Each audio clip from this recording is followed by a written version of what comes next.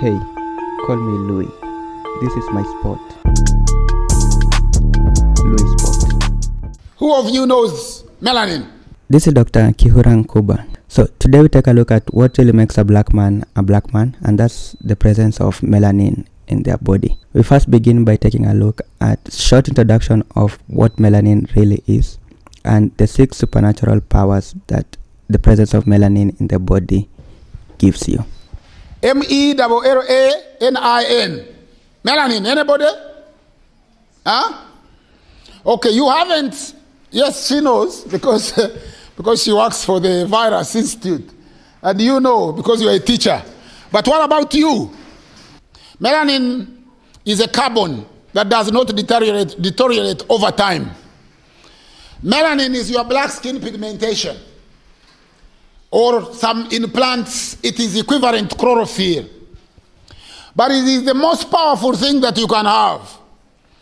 In terms of people, we gauge your importance on the amount of melanin you have. So we say the darker the better. The darker the better. Melanin is produced by an enzyme. You know an enzyme?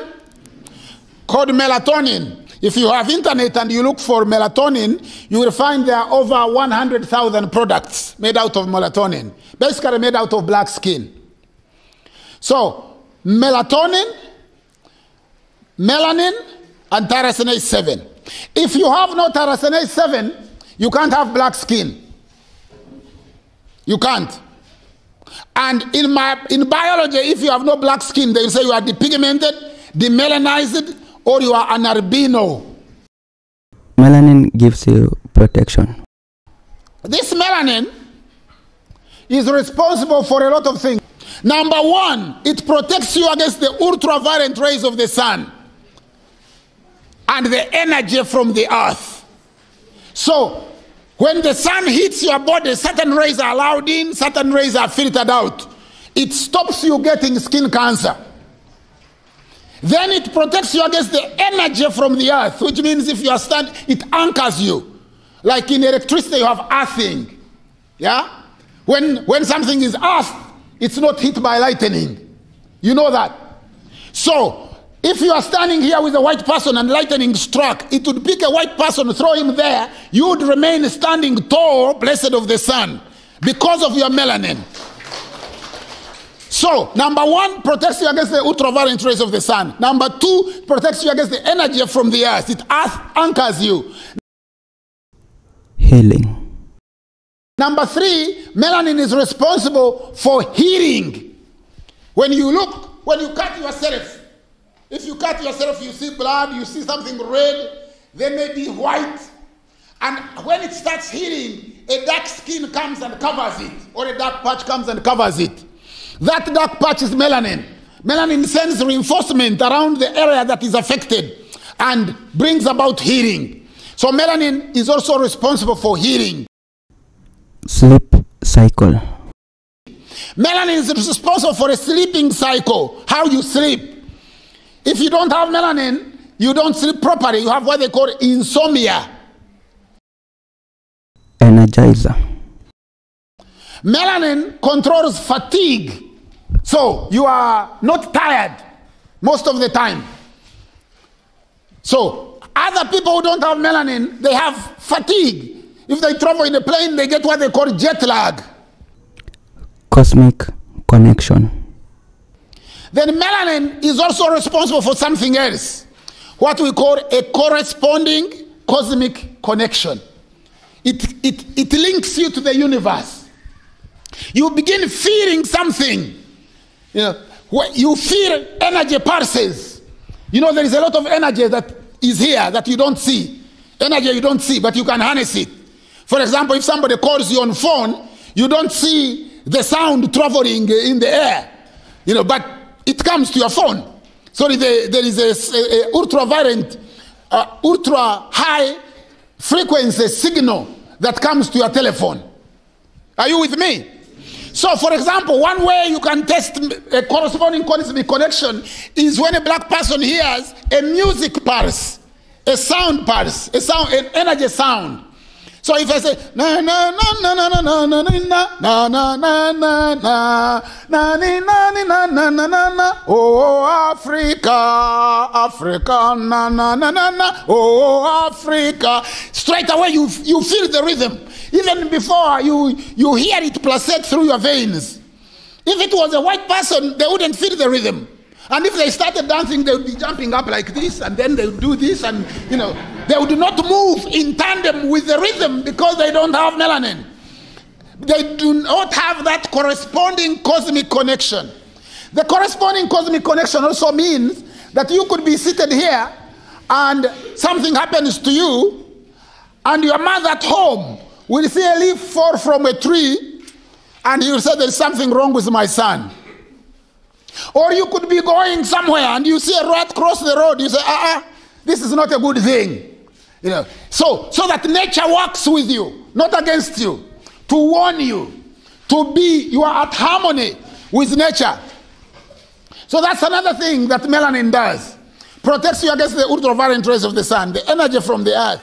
Melanin controls hearing. Melanin controls fatigue. Melanin gives you a corresponding cosmic connection. Dominant genes. But melanin also does something else. Melanin gives you dominant genes. Dominant genes. Now, you know the science of genetics. Yeah? You know genetics, genes. That science started around 1822 with a gentleman called Gregor Mendel. Gregor Mendel.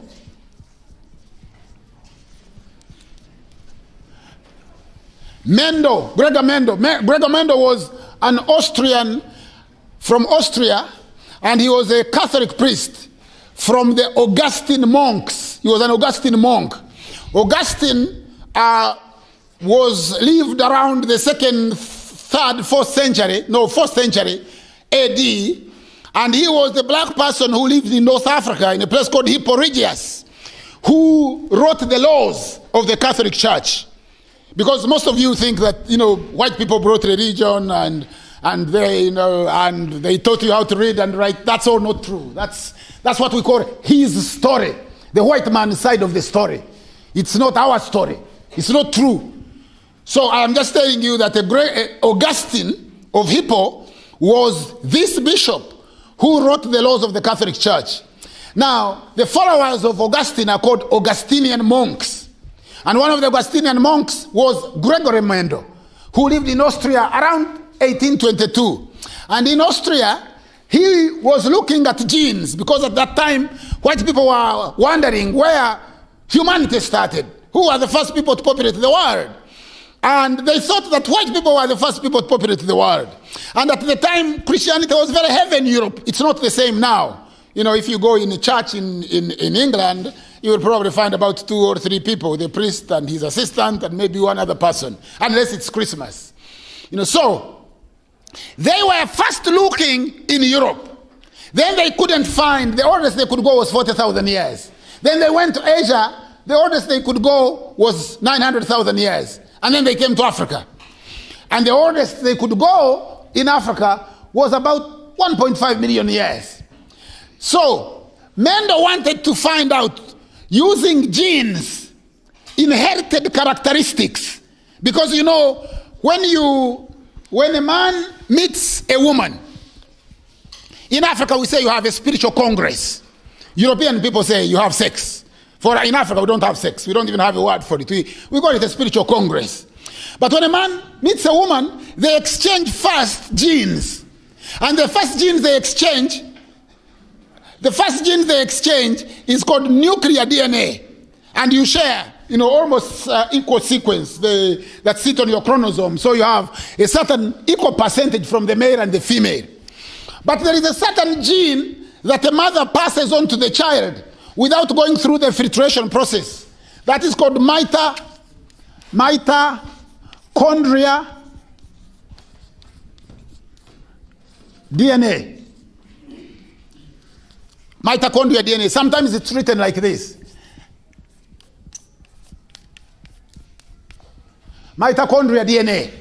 That one the mother passes to the child without going through filtration process. The father doesn't contribute to that DNA. So if we want to find out who is your father, we will just look at your mitochondrial DNA. But the inherited characteristics pass through from the nuclear DNA. So Mendel was looking at these characteristics, and he was looking at plants to see what does a father plant give to a child plant? What does a mother plant give to a child plant? And then he went to animals. And Mendel concluded that if you began with white people, you would you'd never have got black people. Because white people have what they call recessive genes. Do you study that? You study recessive genes? You also study dominant genes. You study that? Now, if you study recessive genes and dominant genes, you know that a recessive can never produce a what? A recessive can never produce a dominant. But a dominant can do what? Very good, very good. Some of your fees, went for a good cause. Huh? If you know recessive genes, you can never stay away from that. Recessive genes. No two white cats can produce a black cat. No two white goats can produce a black goat. No two white cows can produce a black cow. No two white chickens can produce a white chicken. And no two albinos, no two white people can produce a black person. Why? Because black is dominant and white is recessive. Which means what? It means you produced white people. If you had begun with white people, if Adam and Eve had been a white person, you would not be here. What do you guys think? Share thoughts and opinions in the comment section below. Let's have a proper discussion about this without having me impose my opinions and ideas on this matter. Give this video a thumbs up if you liked it, so that the YouTube algorithm can know that this video was so much interesting and share it far wide to more avid viewers just like you. Subscribe and click the notification bell if this is your first time watching these videos, and so that you can be notified as soon as we make a new upload on videos just like this. My name is Louis. Until next time, peace out.